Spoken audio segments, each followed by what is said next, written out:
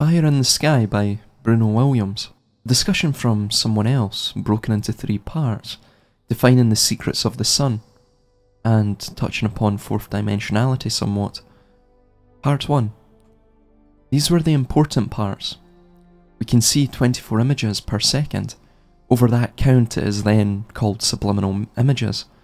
Maybe I have written this before. 24 images per second equals 2,073,600, or 24 times 60 times 60 times 24. The resolution of a full HD screen is 1920 by 1080, which equals, again, 2,073,600. Next, the sun travels 0.25 degrees per minute. 0.25 degrees times 60 times 24 equals 360 degrees, or 1 day, a full rotation. Now, UHD screen is 3,840 times 2,160, which equals 8,294,400. Guess what? 8,294,400 times 0.25 degrees equals, you guessed it, 2,073,600. Question: why are screen resolutions calibrated on how many images we can see in one day, and also with the speed at which the sun travels every day? One even more amazing observation, then I'll answer the other member and continue with the sun discussion. 2,073,600 divided by 360 degrees equals 5,760. In the Jewish calendar, year 5,760 is year 2000 in the Gregorian calendar. It's also, as a side note, year 6000 in the Anno Lucis calendar of Masonry. I detail the secrets of this in another video, so stay tuned for that. Continuing on. And what happened in the year after 2000, or the 360 degrees, or a full cycle? 9/11. Interjecting here for but a moment, we see that beginning in 2000 that the heralding of the age of transition was being sounded. I will touch upon this in my new John D videos, but he was told by an angel, the angel Raphael, I use angel in quotations, that, quote, he would need to initiate a hermetic revolution, unquote, and it would have to spread to the entire world, come the passing of 420 years. This was in the year 1581 or so. This revelation is that would be the beginning of the apocalypse, or the lifting of the veil. This, I believe, means that we are to ascend, or descend in hermetic terminology. I will detail that in another video as well, to the higher dimension of man. We are in the 4th and the 5th, and we seek the 6th and 7th, the Superman and Overman status, according to the Kabbalion, the Hermetic Bible for all intents and purposes.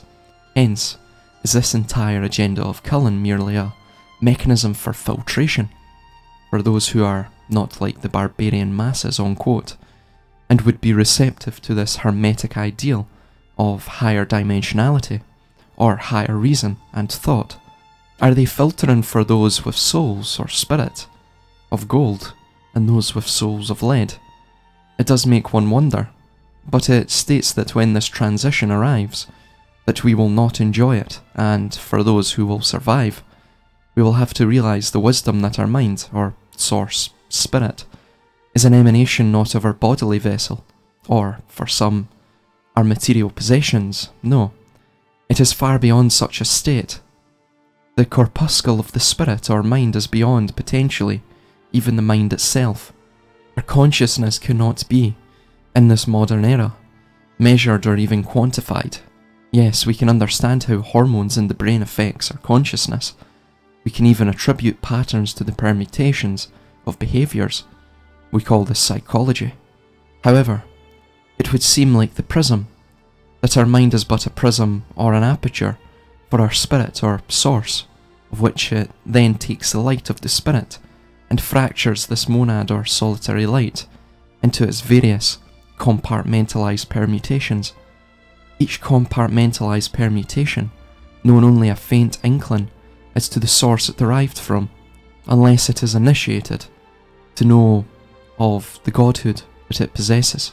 I will delve into this further in another video, and another couple of books, of which I have begun writing the first of right now, and it will be an extrapolation of the Kabbalion cybernetics and the religious ethos of this cult of power, or as they would see it, the quote, cult of the elect, unquote. Digressing back to our notes upon the sun, what a coincidence that the same number that has 2,073,599 chances not to be random also links with the Jewish calendar, of which then further links with the passing of an important epoch on our Gregorian calendar. But wait, the year 2000 is also the year 6000 in the Masonic Anno Lucis calendar system. Just how everything is so encoded into the fabric of everything, from the microcosm to the macrocosm, is just fantastic, mind-blowing.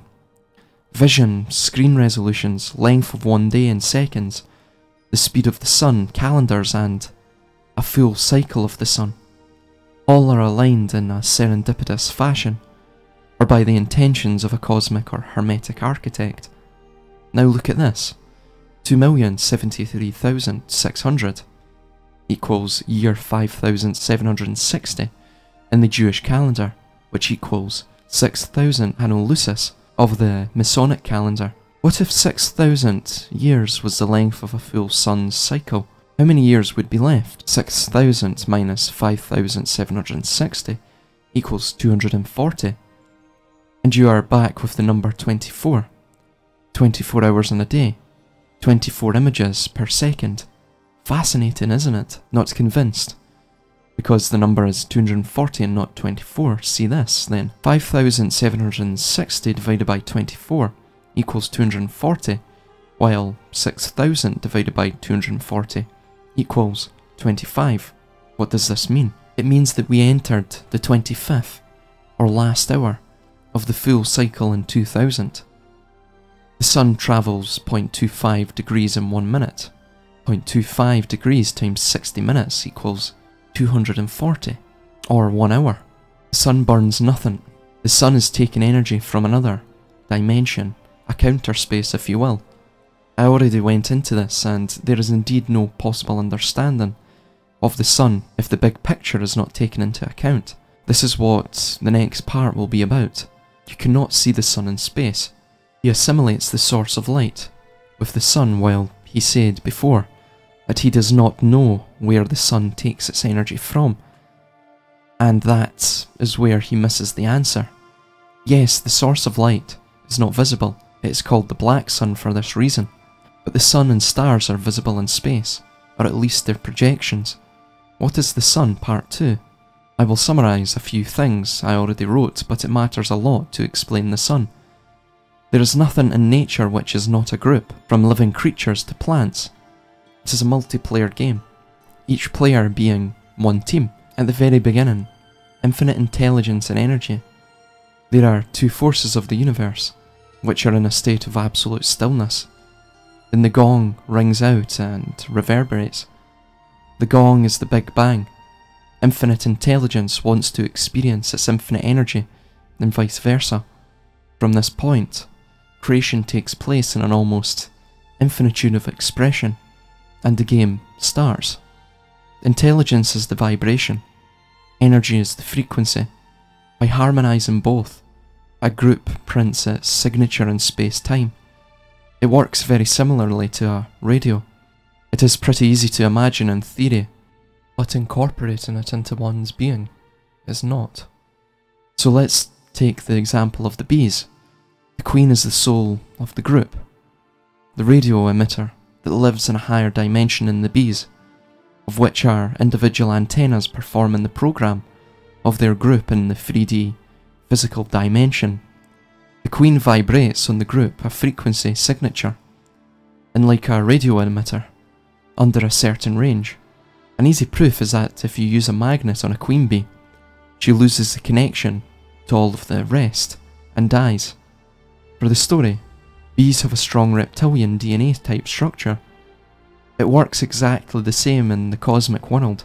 The sun would be the queen, its subjects on Earth the bees.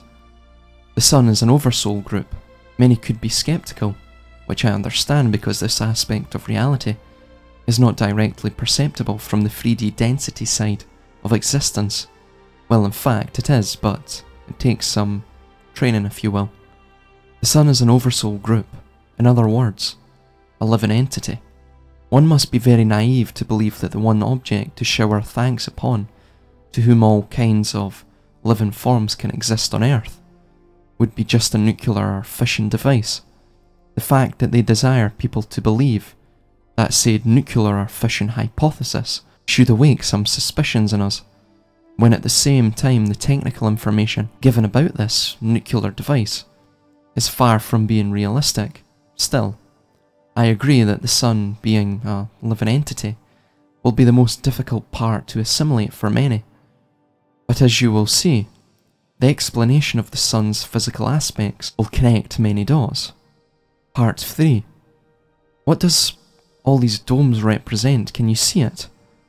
It is the monad, or the toroidal, via a different perspective.